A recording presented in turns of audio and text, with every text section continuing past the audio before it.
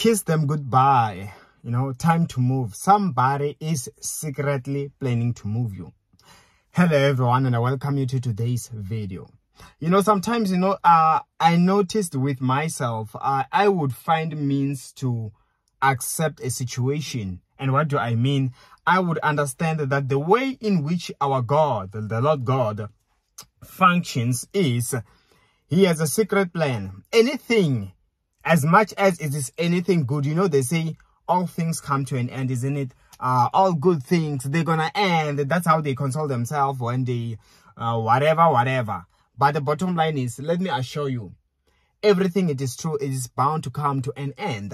But let me tell you that even bad things, don't forget to use that line even against bad situations. No matter how bad, let me assure you, whether you are praying or not, there are things that when they are happening in your life, they are bound to go off. Even if not entirely, once in a while, good things can happen. Though you're not praying, but you're not doing right, some blessings will fall on you. Someone can just give you money out of the blue, and you'll be like, what happened? You got what I'm saying?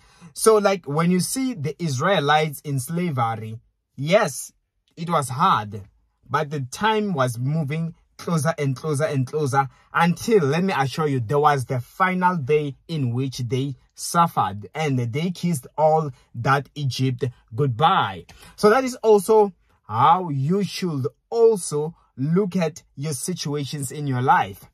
Be prepared to kiss your bad situations goodbye. They're also bound to finally come to an end.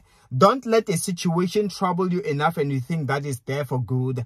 Remember, there are always two sides to a coin. Head and tail, So that's it.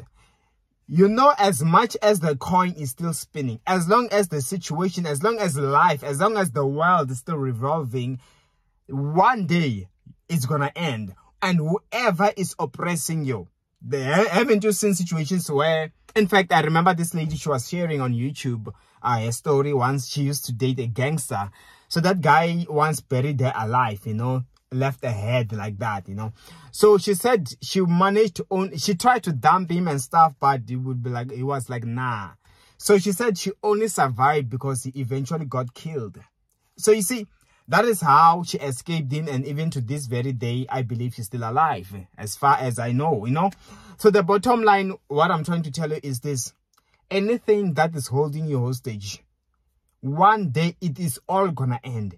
Be it ends you or they end. So, but then, in most cases, it is not necessary that you're gonna end, because some things you just know, how can I end in this situation? You get what I'm saying? But their thing, whatever they are using to oppress you, it will come to an end. And I pray, whatever is bad in your life, kiss it goodbye. Look at it and be like, so, this is the last time I ever am going to suffer like this. Sometimes I also look back and I look at my situations and I'll be like, okay, as much as I did not know when it was going to end, I'll be like, so it's been like a month and I've never suffered from this problem. It's been 2 months, 3 months. Now it's been a year and this situation has been gone. So it means there was that final day where I stressed about it. And the next day when I began to smile because things were good, it became good like that for the longest. Meaning that last time, actually, without me realizing, it was a kiss goodbye to that bad situation.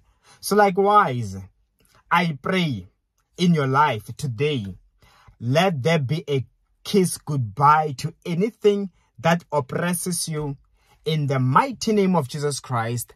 Amen. And of course, you can also book an appointment with me. Others are already booking. So my details are on the comment section below, and I will see you then.